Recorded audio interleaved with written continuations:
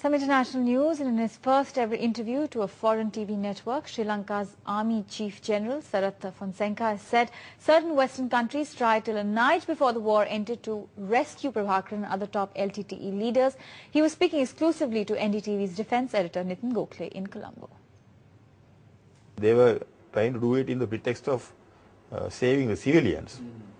But any ceasefire at that time, any fool would have realized it's not only going to save the civilians, that will save that bunch of terrorists who were there. So that was the excuse they were giving. So we didn't do all these things all the way to finally to listen to some outsider and allow this bunch of terrorists with this terrorist leader who ruined the country for 35 years, killed so many innocent people for such a long period. We can't allow him to go out like that.